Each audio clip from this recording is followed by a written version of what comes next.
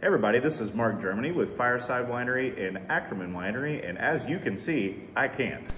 So today we are going to be doing a little blind tasting of all of our club releases for the April wine clubs. And we're going to tell you a little bit about each wine and see if I can identify them without seeing what they are or knowing what they are. Have fun. First up, it's so fun drinking wine early in the morning. All right, where am I? all right, you're on the left. There we go.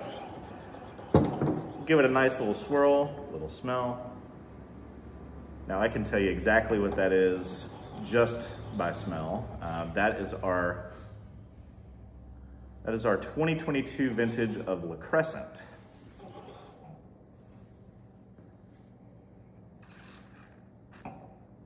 Yep, definitely La Crescent. Great job, Mark. Nice. So this wine, it's a little bit lesser known wine for us here at Fireside Winery. 100% La Crescent from our Brickyard Hill vineyard.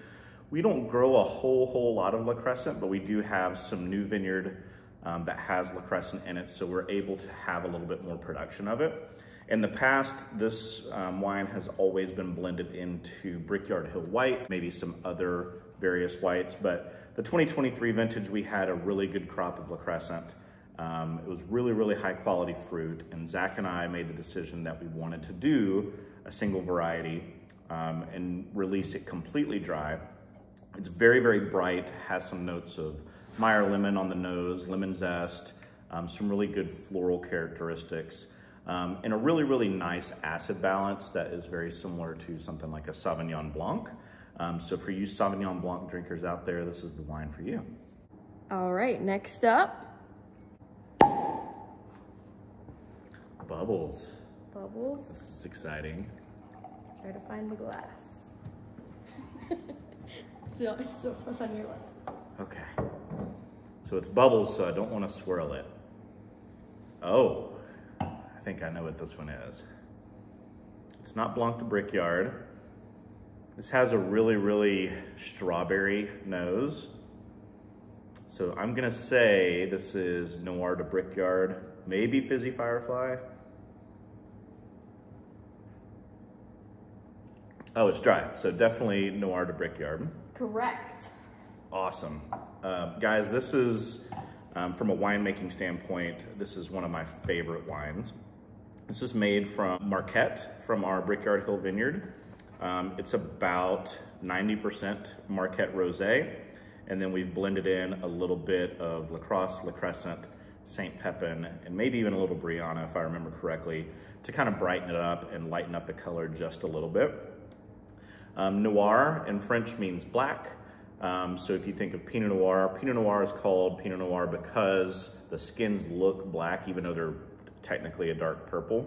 With Marquette has that same similar idea. So we have Blanc de Brickyard, which is our white, and Noir, which is our rosé or red, referring to the type of grape that is used for it. You're gonna get notes of strawberry, real rich biscuit, bread, yeasty type characteristics on this.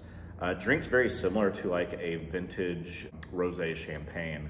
Unfortunately, this is a wine that tends to be a little overlooked in our portfolio by our customer, but it's one of those things where if you just try it, you're gonna fall in love with it. Usually when I come to the tasting room, if I'm working or if I'm just hanging out, I myself and one of our owners, Rana, we tend to like to pour ourselves a glass of this. Enjoy. And third wine for Dry Club. We're gonna have Mark try and pour it himself. Oh, this is gonna be dangerous. Which is the empty glass? You're right. This one? Yep.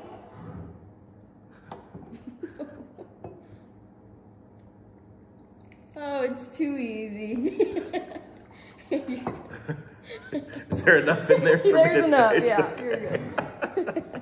All right. Oh. Okay, so this is definitely a dry red. I'm getting notes of like brownie batter, a little bit of mocha. I'm also getting some like plum.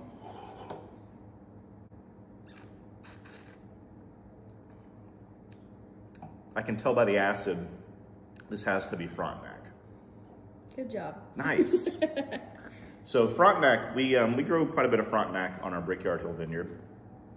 And Frontenac is known for having really, really high acid levels. So it can be, in the winery, from a winemaking standpoint, a difficult wine to work with. It has high titratable acidity levels. So there's pH in winemaking, but there's also TA. TA is the actual measure of how much acid, the specific acid, is in that wine. Frontenac tends to be really high in both malic acid and tartaric acid. We do put this through a secondary fermentation that metabolizes some of that malic acid and turns it into lactic acid, so it softens it out a little bit. But Frontenac will always be a higher acid red wine. So with that being said, it tends to get overlooked by our customers because it can come off as a little less approachable. But if you really, really dive into a good Frontenac, like this 2020 vintage, I believe this is, yes. It's a really, really expressive wine.